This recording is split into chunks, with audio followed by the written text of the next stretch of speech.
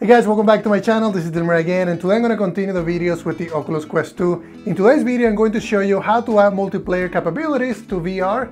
I want to use a new solution called Normcore.io that is going to make it super easy to add this feature to any game. This can work with the Oculus Quest, this can work with a Mac game, with the iOS game, and also an Android game, and other platforms. So what I'm going to show you is we're going to go through a demo that I created to basically show you this functionality, and then we're going to be jumping into Unity and start looking at the code.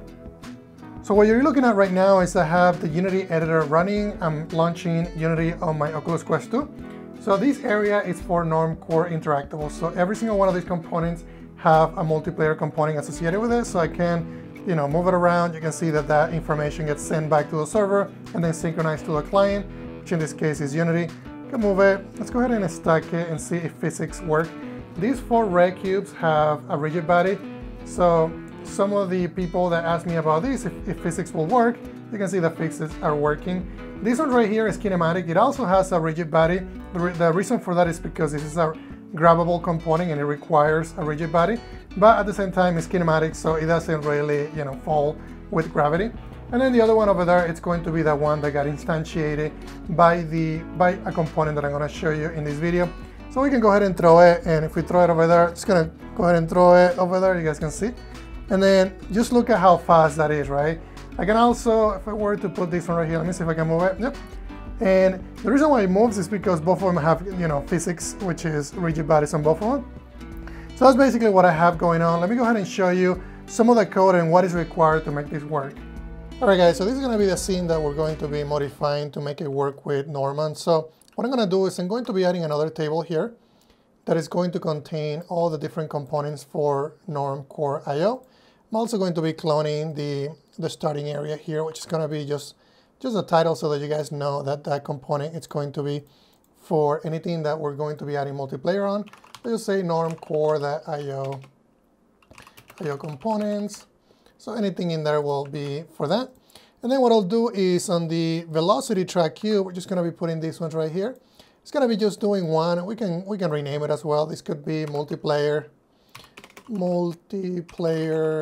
cube. We'll just put it right here. And then I'll show you what we need to do in order for that to work. So the first thing that I need to do is we need to go ahead and set up an account in Normcore.io.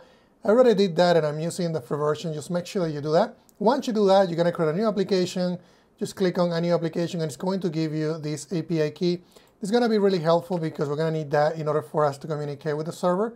So, and then the next thing that you'll need is, of course, this scene right here is using the XR Interaction Toolkit. I already downloaded it, but you're more than welcome to download it. Or you can use this code, which I'm going to be submitting to GitHub. And then what I'll do is go ahead and download the component from Normcore, which is going to be the Unity package. I'm going to give you that. Then click on import. It's going to import everything that we need.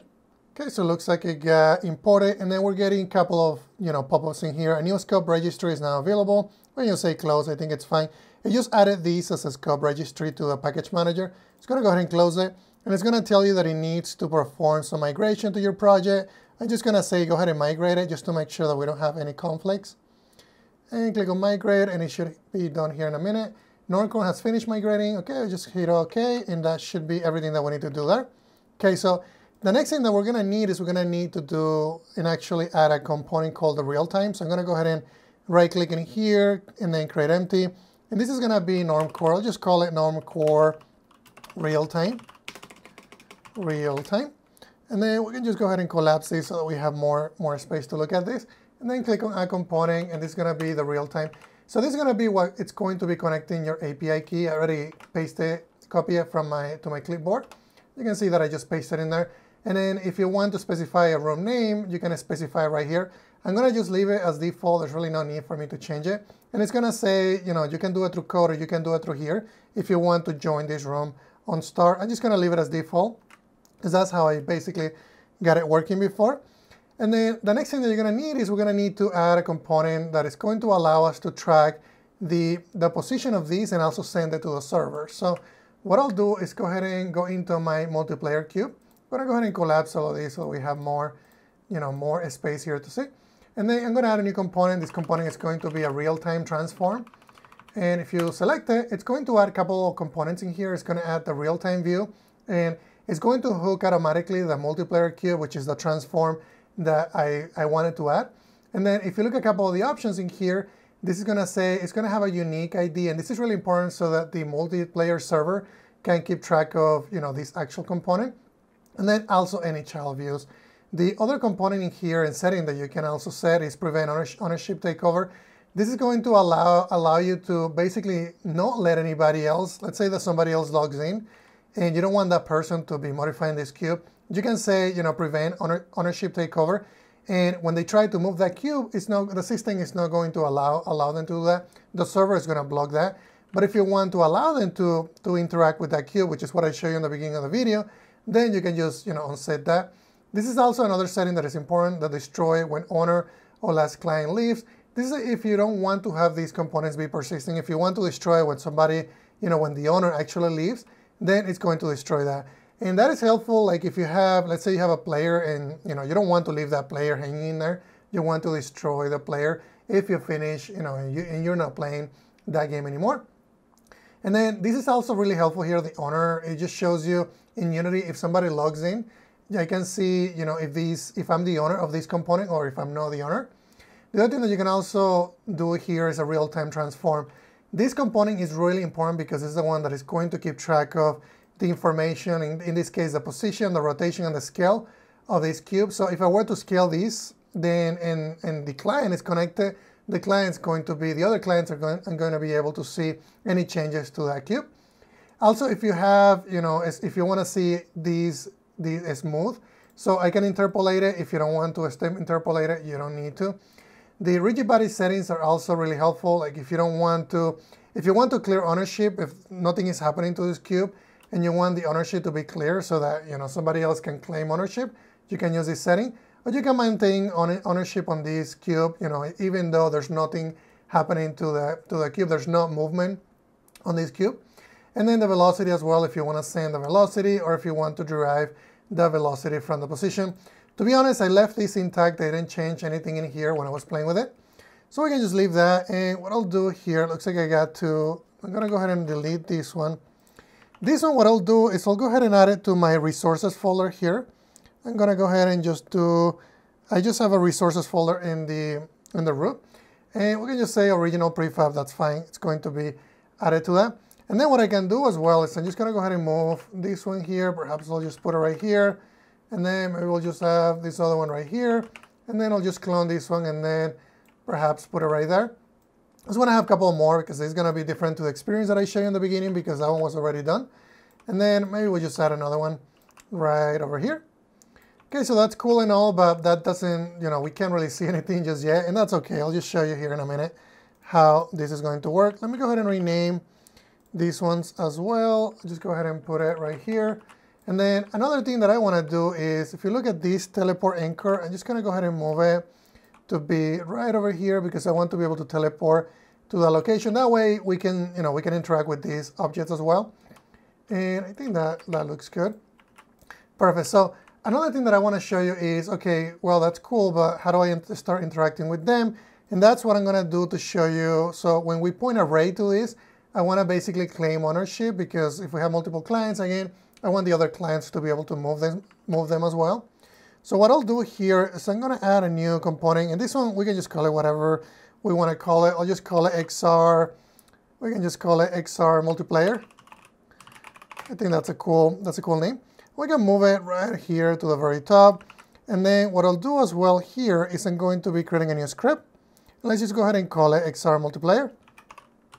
Multiplayer, there we go. And then I'll go ahead and just double click it to open it up.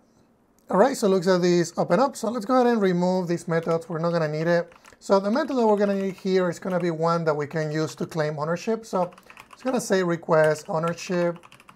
And then I'm going to be using and getting the base interactable, which in our case is going to give us a reference to the cube that we're trying to select. So we just do XR base interactable. And then this one we can just call it XR base interactable, just like Unity is recommending and Visual Studio is recommending. There we go. But we need to bring the namespace here, so I'll just do Control period to bring it in.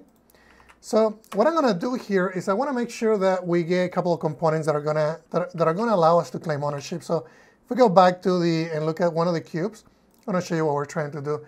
So if you look at the owner here, we can have an owner, an owner of a view, or we can have an owner of a transform.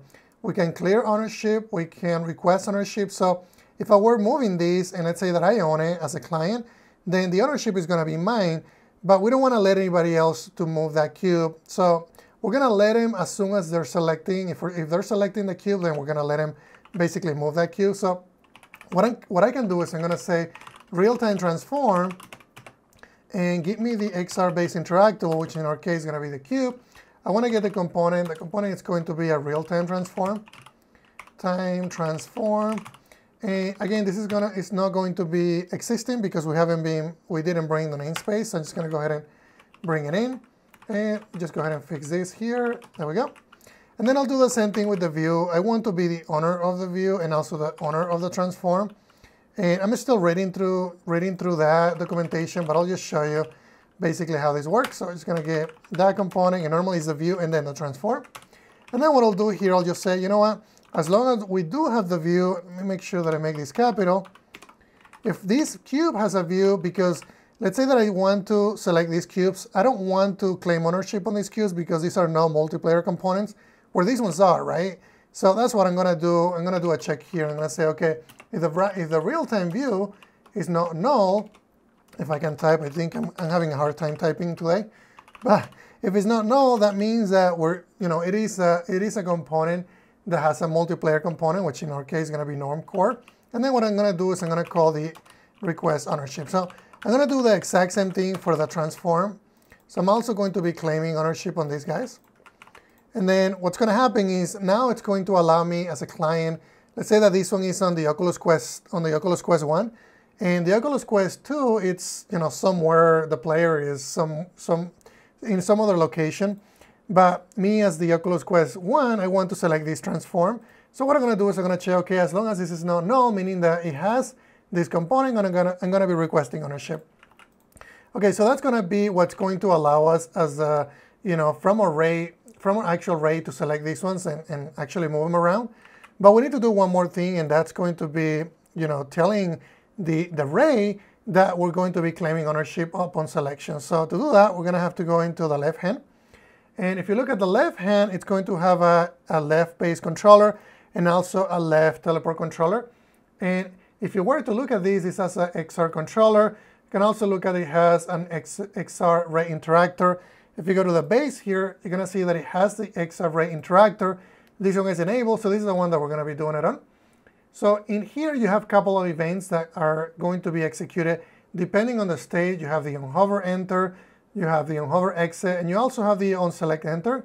So this is the one that we're going to be using, the onSelect enter. It's going to happen as soon as you basically hit the trigger button on the VR controller. That is going to emit this event. This is going to have an event handler associated with it. We're going to emit it, and then we're going to be capturing that. So what I'll do here is, if you look at if we go to the script, we haven't really associated the script with I actually did with the XR multiplayer. I think we created it, but we never associated it. So I'm just going to say XR multiplayer. Now we have it associated. So now we can go back into our left base controller, and then we can associate that method with the XR multiplayer. And that's what we're going to do. And then if we go here to the functions, you're going to see that we have the request ownership. So what's going to happen, like I said, when we do a selection, we're going to be calling that. And then that's going to go through this method. We're going to be claiming ownership of that multiplayer component. And then we're going to be able to move it around pretty much. And we can just go ahead and remove these components here. And let's go ahead and just dismiss that message. Okay, so that's cool. And also now let's go ahead and add another type of, so the other one that I want to add is going to be the kinematic one that I show you. And I'm going to be using exactly the same component, just clone it. I'm going to go ahead and go into rigid body. And let me go ahead and make sure that I have, and make sure you enable the kinematic. I just want this one just to be a little bit different. And then what I'll do here is I'll go into this one. This one is using the grab block material. Let's go ahead and use that same material, XR grab. And let's see if I can go ahead and go back into that. And see if I can select it. And it's the grab block material. Let's go ahead and search for that. Grab block material. And then I'm just going to go ahead and drag it and drop it into this other component. That way we can see it's gonna just be a little bit different, right? Because this one is kinematic, where the other one is not. I just wanted to show you something different, and perhaps we can add, we can add another one here too. We can also, if we wanted to, we can also resize it so that we have something different to play with. We can just put this one right here, and let's go ahead and put it on the ground. I think it's going to look better. Okay, so we have these ones that have physics. These ones also have physics, but they are not going to be falling with gravity. And then the last one that I want to show you, so I want to show you how you can use the Normcore API to actually instantiate different objects. So if you go into here, I create a new object called the multiplayer cube. And that cube, and that we're going to be using, right? So let me go ahead and go back into here and collapse everything. And if we go into the Normcore Realtime, I'm going to be adding a new script. Let me go ahead and add another one here. This one we can just say that it's going to be, just going to come up with a name. So it's going to be the XR Cube Manager. I think that's fine. And we can give it a, if you wanted to, give it a multiplayer type name, you can do that as well. But I think, actually, let's do that. Just that way you guys know that it's going to be for multiplayer. Let's do XR Multiplayer Manager. Let's go ahead and hit rename. Let me make sure that these get renamed here.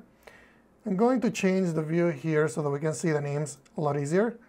And there we go. So these two components are going to be the ones that we created in this video. Okay, so what I'm going to do in this video is, in this class, is we're going to do a couple of things. So I'm going to add a serializable field. This serializable field is going to have a private property, actually a private field. So it's going to be prefab name. This one is going to be the name of the prefab. We can set that through the inspector. You can leave it as blank for now. And then the next thing that I'm going to need is I'm also going to be needing a reference to the realtime. So since this component is going to be in the same component that has the realtime script, we can just get it through the start method and add this reference. So I'm just going to say realtime. Make sure that I bring in my namespace here. It's going to be realtime, right? Then the next thing that I can do is I can add also a variable so that we can store the actual cube that we're going to be creating. And then I'm just going to call it local multiplayer cube.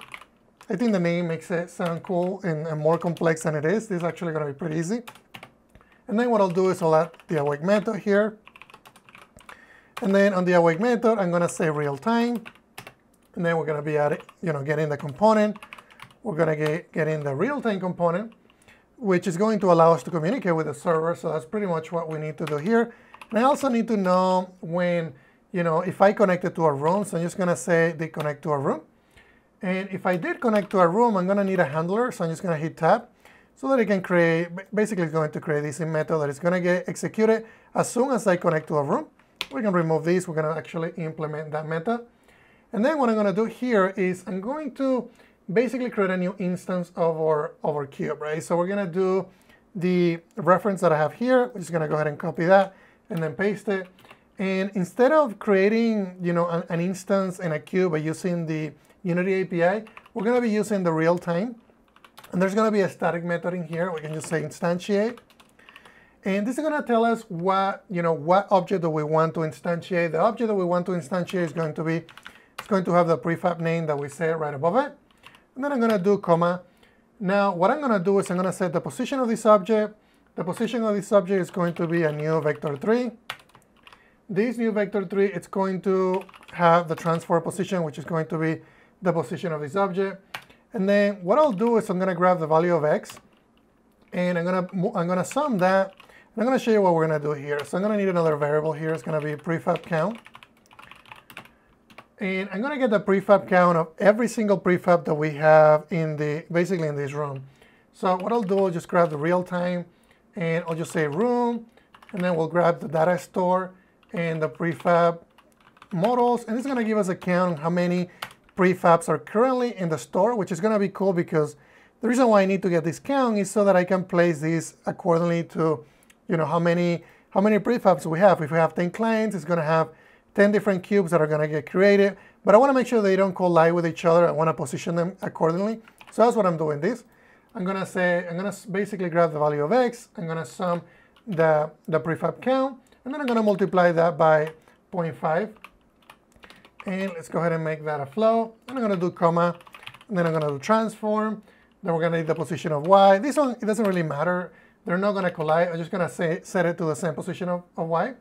And then I'll just do transform the position of z. There we go.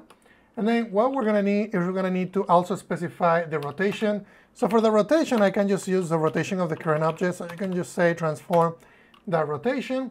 And now we get into, some of the properties that are going to be really beneficial if you're trying to build a multiplayer application. So in this case, I want to make sure that I specify if this is going to be owned by the client or not. So I want this object to only be owned by the person who instantiate this. So let's say that the Oculus Quest 1 instantiate this. He's going to be, or she's going to be the owner of this object. So it's going to use that property. And then I'm going to say, prevent ownership takeover. This is what's going to allow you to either take it over or not take it over. So I'm going to set it to false. I don't want anybody to take over this. Let's say that this was the player. I don't want anybody to be messing with the actual player. And then there's another property here that allow us to, if we want to destroy this object, say that we are the player, we want to basically destroy ourselves because we're no longer in the game, then in that case we can just set this to true. And then we're going to be using another property here that is going to allow us to pass this real-time instance.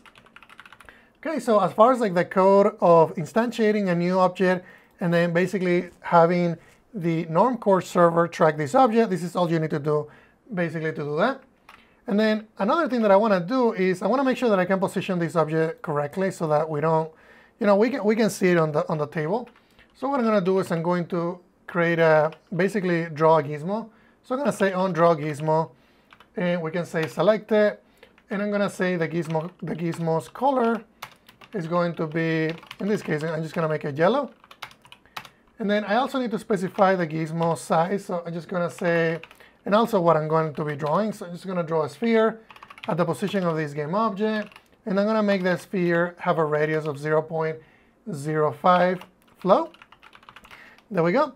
So just so you know, and we didn't really need to make this object an instance of this class. We can just make it a var because we're not using it anywhere else. And then we can just remove the namespaces here that we're not using. So pretty much what we're doing is we're going to get a reference to the real-time game object, which in our case, the real-time component that is associated with this object. And then we're going to say, okay, if I connect it to the room, I'm going to be getting the count of how many prefabs we have in that room. If we don't have any, it's going to use basically the same position of this. And then it's just going to say 1, and it's just going to be summing, a small amount. But if we have 2, it's going to be 2 times that amount, which means the value of x plus, that whatever that amount is going to be, which in our case is going to be 1 if we have 2 prefabs, and then, and then so on. So, and then what's going to happen is we're going to have these. It's going to allow us to select it. That way we can put it right on the table. So what I'm going to do is I'm going to go ahead and go into my Normcore Realtime here. And then this one I'm going to be adding the multiplayer. And it's going to be the multiplayer manager. And this name here is going to be really helpful because we want to only instantiate this object. So I'm going to go back here and then make sure that I have that set. And if we go here, there's going to be a little sphere here. There we go. And this is the reason why I added a gizmo, so that I want to know where it's getting placed. So that way, if you want to test this with 1,000 clients, you can see where the clients are going to be instantiating. So it's going to basically put them at this location. And as we add more, it's going to be moving on that direction. And you can also clone this one if you want to clone that one. So that's basically everything that you need to do in order for that to work. And multiplayer cube, I think it's going to work just fine. So that's basically everything that I wanted to show you. So what I can do before we call it done, we can actually just hit play and see if this is going to instantiate an object correctly. You guys can see that it created, and I'm also seeing another one because I just launched that on my Oculus Quest 2. But you can see that it shows that in this case that it's going to be a remote client, and also the same thing with this other component. So which means that I can't really move it. It shows me that it moves it, but it doesn't actually change that transform position on the Oculus Quest 2. So in this case, it's because I'm the Unity editor. But in this case, if I select this other one, you're going to see that this is owned by the local client. So what if I wanted to move that other cube on the Oculus Quest 2? So let me just show you that that actually that's going to happen. So I'm just gonna go ahead and rotate here and start moving that other cube. And you guys can see how that starts moving because I am pointing the controller to that cube. So that's everything that I wanted to show you guys. If you guys have any questions, please let me know.